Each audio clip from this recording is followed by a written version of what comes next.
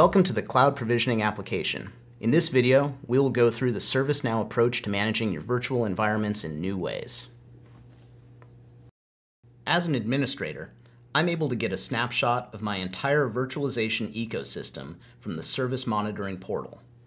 Here, I can easily see the overall state of the entire VM environment, regardless of the underlying hypervisor. I'm able to see how effectively our virtual offerings are being leveraged with quick access to a wealth of data. All open virtual requests are displayed by their stage of fulfillment. And I can also see which types of offerings are requested the most.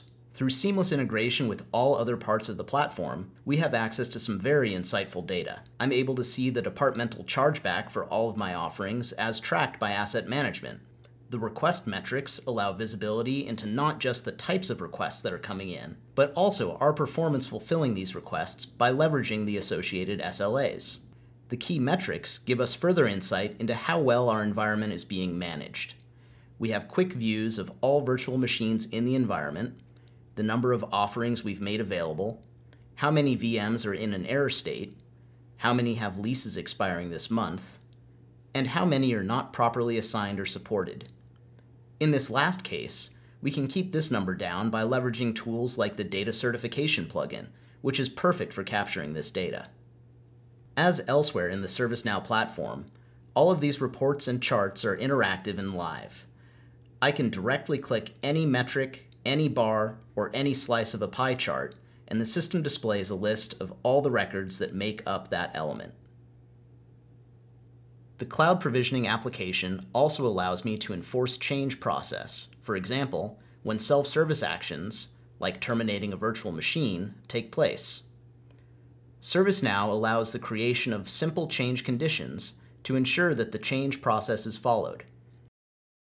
In this case, we've said that if a self-service user attempts to terminate any virtual machine instance where the used for field is set to production, the action will be subject to our change process. Now, when we try to terminate a virtual machine that is being used for production, we must receive change approval before the automated change can take place.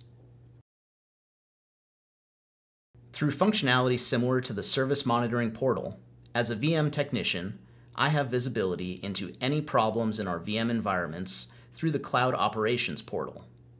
I can see all the virtual machines I manage, outstanding tasks by type, requests by status, key metrics, and a list of all open tasks relating to my virtualization environments. As an end user, the Service Catalog and My Virtual Assets portal give me the power to request and manage any virtual resources I need. In the Service Catalog, I can order a VM in a single click.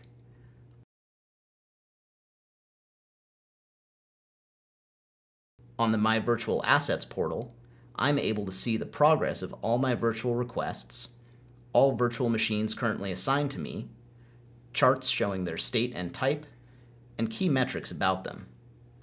I have complete control over the lifecycle and configuration of my VMs without ever having to bother an administrator. This has been a brief overview of ServiceNow Cloud Provisioning. You can see it yourself by clicking any of the modules in the Cloud Provisioning application on the Application Navigator. To try it against a live environment, please contact us.